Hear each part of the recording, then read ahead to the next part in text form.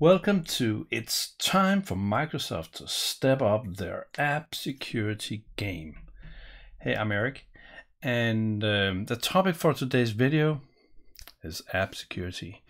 And we all know this because we experience this all the time on our phones. We install an app, and this might be a innocent fart playing app or a weather report app or something, and then you got a dialog saying, well, this app requests access to your contacts and your phone numbers and your files and stuff like that. Maybe a app that is showing the weather report should not have access to my contacts. That is app security. And when you have a platform like the Google App Store or the Play Store or App Source, well, you as the consumer of an app does not necessarily know every single publisher. You don't necessarily trust everybody. And when it comes to Business Central, we have, let's call it sensitive data. We have potentially information that is interesting for certain parties to tamper with, to do something, and maybe we don't want them to. So let me show you an example of what I'm talking about here. So here is AppSource, and maybe I'm I exchange rates. So I'm gonna do a search for exchange rates, and the first hit is an app called Automatic Exchange Rates. So I take a look at that, and well, I'm not interested in giving feedback. It's made by somebody called Hogart. I have no idea who that is. There's no stars, but an easy way to get exchange rates, and it's free. No, I'm gonna install that app.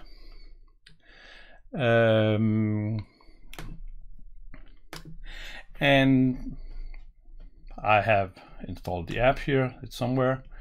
So I can go to exchange rates. Actually, I'm gonna go to currencies. That's way better. I have my currencies, and from here, I think it's called something with open, get from openrates.io. So this is great. So compare this to the app you have installed on your phone. The first time you click on something, the app is running. So I'm doing the same thing here. I am gonna click on get from openrates.io. Oops, now I'm getting a dialog here that you haven't seen before, because this is something that I've created kind of as a proof of concept on what I'm talking about. You see, Automatic Exchange Rates is requesting permission to modify data in the vendor bank account table. Only allow if you don't trust Hogart. So now I have a dialog that always allow this session, or don't allow, just like on your phone. And now you can say, okay, maybe I'll allow this. And then you got some exchange rates, but let's take a look at the vendors. I can't remember if we have a direct now. Let's go to the vendors, and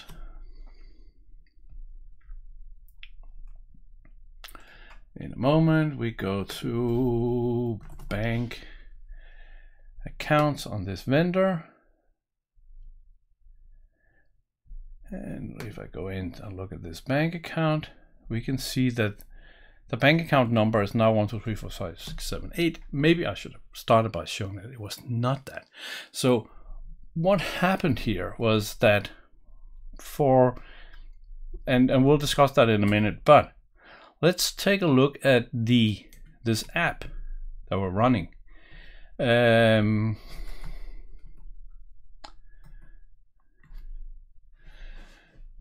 This part. So somehow this app has decided that it will find a vendor bank account and then insert the bank account of the whomever is evil here. So the next time this customer is running their pay vendors, they might actually generate a EFT file to someone and sending the money somewhere they're not supposed to send it.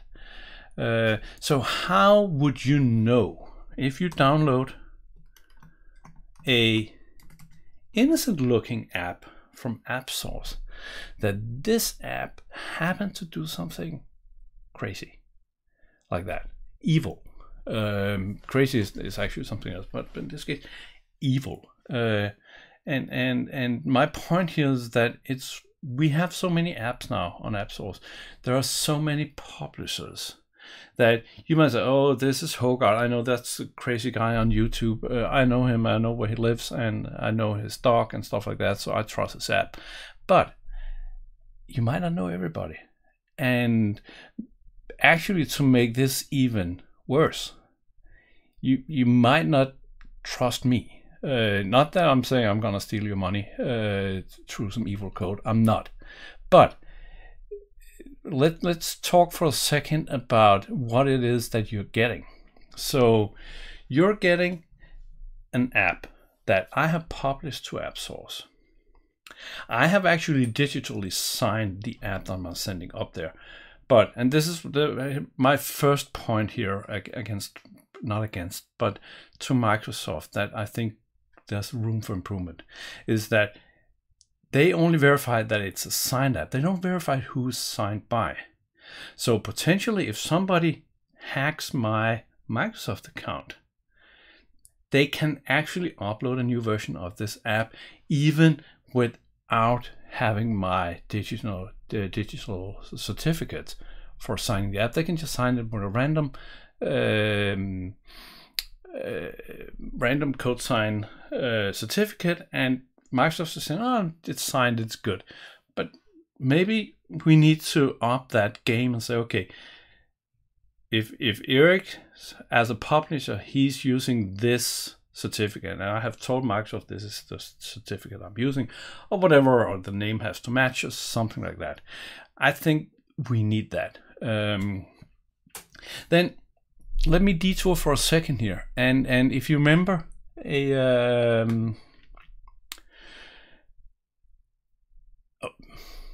I can't even remember when this was. Well, time is a blur. Anyway, yeah, late 19, early 20, we had the SolarWinds hack just before COVID happened. And the SolarWinds hack, well, SolarWinds Orion is a network management tool. And what the hackers did, that they got access to SolarWinds. They got access to SolarWinds repository, or the GitHub, or the TFF server, whatever it is. They injected code into SolarWinds. Like, no, evil code inserted right here. And SolarWinds happily, went on with the business, and they had the pipeline building, the tool, and everything looked right. So, it was digitally signed, everything looked correctly from an end user perspective. But because the hackers had injected code into the source control system, it was a digitally signed hack that happened.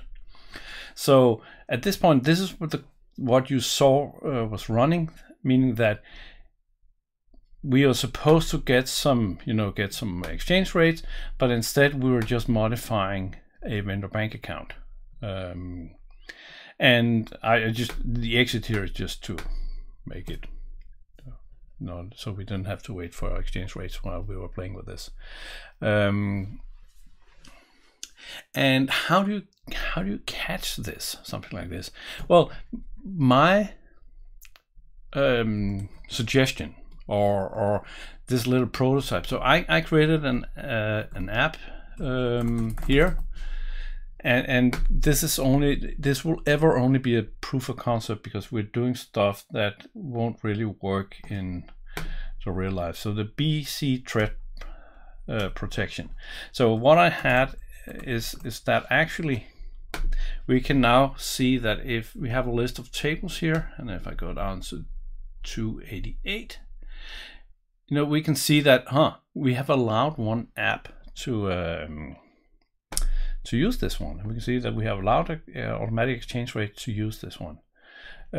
So we could revoke that, and then we could actually try again and say get from open rates, and we'll get the dialog again. So again, this time we won't allow, and execution is aborted due to security violation. So that is, and the way this app is working is that it has a built-in list of all sensitive tables. I've decided these are the tables that we should really worry about. But in reality, what we need, and now I'm getting to my second ask for I think what's necessary, and I'm gonna do a new detour here. So this is Visual Studio, the big one, and it doesn't scale well on my screen, so bear with me. But this is a game. Anyway, but this is a Universal Windows application, the new hated Windows app method.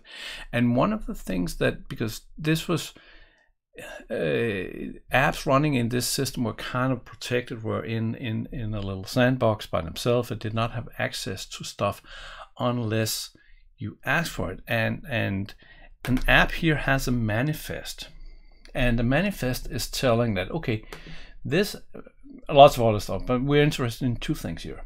The first one is that we can assign capabilities to this app, and you can see in this case my little game here has access to the internet. I forgot what for, but nonetheless it will have access to networking, right? Only as a client. It also have access to the user account information. So whenever you score high score and get on high score list, it will take the name of the logged in user and put that in high score. It doesn't have access to phone calls. It doesn't have access to contacts or Bluetooth or anything else because it's not on the manifest. So with the manifest in place, you can upfront say, okay, I can look in this app, I can look at what capabilities are this app asking for. And think about what we just did with tables. So imagine that you download an app and you can see, okay, this app is requesting access to these resources in BC. And it not necessarily only tables, it could also be, emailing. What if you download an app and it then spends time on spam emailing from your account, or it's mining bitcoins or whatever it's doing. It may, capability to run background threads, background sessions, probably the proper term here. So I think we need a manifest that is whenever either that you create a manifest, or just like we kind of had with permissions on the pre-version 18 version, where you could generate what this app is actually doing, but those were strange. And the other thing that this one also is doing, apart from the capability, is that it declares. So let's say that this app, it's a game, so it doesn't really do anything, but let's say we want to associate this with a file type. So again, the app is declaring that, okay, I'm associated with a file type, or I'm associated with, let's say, search, or I'm associated with background tasks here, for instance. So example, okay, I'm actually doing background tasks, and there are different, in Windows there are different types of background tasks, but again, that the app up front will declare that, hey, this is what I'm doing. Another example, if we go back into the hacked version here with the evil code, think about something like this. Well, I don't know why there's a backslash, but why would a exchange rate updater request access to insert and modify customer ledger entries? There's no point in doing any of this. So, but it's kind of saying, okay, this object needs permission and has permission to something that otherwise is not permissible for a normal user. Even though they might have user access to it, unless the object actually gives access to those sensitive tables, there's no way. So again, this could be part of the manifest declaring that, okay, this app is potentially gonna do something to a certain table. It's asking permissions to be allowed to do this. So an upfront manifest saying this is what it's doing. So that was my second ask. The last part of this is actually what I started by showing you, is that I can't remember if I allowed or denied it the last time. Let's see. And that we get something like this, where it's saying, okay, so this is actually doing this, because again, you install an app and then you get an update of the app, and you install an app, it works great, and then the app somehow gets evil, and this start happening. So the fact that now it's suddenly requesting something that it never requested before, was not allowed before. And I think that's the third component in this chain of thought here. But I want to mention something else, and now I'm choosing Waldo as an example because he's a really nice guy and is as far away from evil as you can be. But imagine that you're using Waldo's AL ops for your pipeline. So what is the pipeline doing? Well, the pipeline is manipulating, getting source code from repository and building apps and doing stuff. So if there were ill intent, or if Waldo's repository were hit by something like the SolarWinds, well, then it will be very, very easy for very easy for AL ops to inject code into the source of an app just before compiling it. But that code is never even getting into the source control, because it's just temporary while the app is compiling. So you have the potential of the app actually being manipulated in the pipeline. And now I chose Waldo as an example. It could also be Freddy. That what if you get a bad version of BC Container Helper into your system that has evil code in it, and suddenly that one can inject stuff because it's also used in the pipelines. So there's lots of ways that stuff like this, if there is intent, can get into the app. And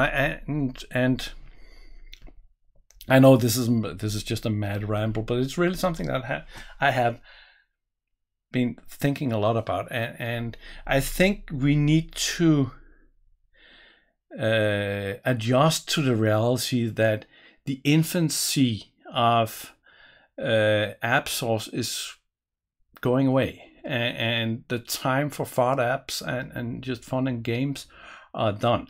So we got so many systems, customers running on Business Central and are relying on the app platform being trustworthy, the apps being exactly what they tell. And right now, it's all in the hands of whoever publishes.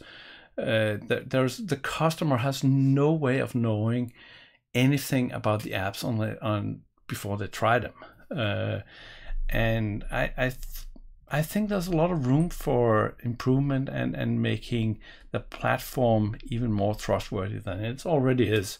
And now Microsoft says, Erik, you're just fear-mongering and stuff like that. But we are dealing with potential sensitive, very sensitive stuff.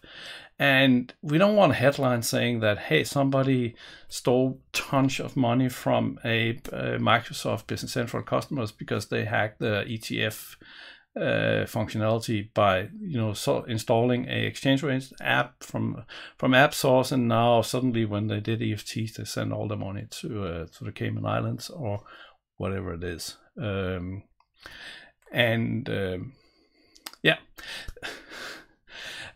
So I do hope that this video is received in with the intent that it was thought from me, that this is me saying that I think we need to improve this. The app I created is fun, but it's kind of funky. I was thinking, oh, maybe I'll just create something on AppSource and put this as an app. But it's really a hack. I can hear the video is done. Now we're just showing bonus material. If you want to see how this was actually done, here is the app, and right now the app is subscribing to on database, delete on database, modify on database, insert. We rename, forget that this is just a prototype, right? So whenever we do something like that, we call a verify command, and where's that? That is right here. So this code unit has a dictionary called special permissions tables, which is an index is an integer, and then there's payload is a text, because we still cannot create dictionaries with dictionaries as the value. I can live with that. So if this is a table that, so what I did was that I decided that we don't want to, at least in this prototype, we don't want to monitor everything. So I decided that we want to monitor GL account, GL entry, customer, ledger entry, vendor ledger entries, all these tables, which are basically, well, item, that's my anyway, posted data, ledger entries, and stuff like that, and of course the bank information. So this dictionary is built, and then it's saying that, hey, if this is a table that we're looking at, and if we have no, so there is, again, prototype, so it doesn't really look to see if forget about that, that doesn't really matter, but we will figure out what it is, and then we'll ask the question to up here is requesting permission, blah blah blah blah blah, and we have allow the session, don't allow, and if we allow permanent, we insert into isolated storage. So every information on this one is stored in isolated storage to avoid another app subscribing to events on this one to get information. But the true hack is that we need to figure out what app is actually doing the call. So we have a modifier. So we are up here in, on database modify. And how do we know what app is actually modifying? Well, we don't. But if we see, I have a function called get call stack here, so that's down here, and this is ugly, sorry, but it actually kind of work. So what I have here is I have a try function called fake error that throws an error. So I call this and it throws an error, so this is always false. But as soon as I have an error, I can actually get the last error call stack. And since I know where I am myself in the call stack, I can go back up and say that entry number 8 in the call stack, because the try function is at the bottom and then the get call stack is on top and verify is on top of that, and then the triggers are I think there's 3 entries for the trigger in the call stack, and so above that is the host of the modifier, the insert, and so I can get that, and then it's only a matter of using the split function to get the app name and the publisher name out of that, and then find the app. But this is freaking slow. The try function is slow, and looking up the apps. So this will never work in real life. But all this is information that Microsoft has available. So it's for them to add this check. It's a minor thing because they already have the information available, but I need to produce it. So with that, I know the app that is calling, and I can ask the question, and otherwise that, and then there is I added in. Oh, we need to actually do this again. So I allow this, and then this one is actually, this list is running on just the object table, and then it's looking into isolated storage to locate where there might be something on a specific table, and then it goes through all the GUIDs that are saved in isolated storage to figure out, now, okay, this is the one that's allowed on this table. So simple, not useful, well, not usable in because the only way we can get the call stack is actually by creating an error. If we had just get call stack, then we would be closer, and getting the app from that information could be cached, and there's lots of ways this could be handled way better than I'm doing right now. But hey, prototype, it's a hack. It's the name of the channel, I guess. Anyway, that's it for this. Let me know in the comments below what you think about this. Am I totally paranoid and you believe that anybody in the channel can be trusted, and all the tools and all the build pipelines, everything is totally trustworthy, or maybe not? Anyway, let me know in the comments below, and I'll see you in the next video. Take care. Bye.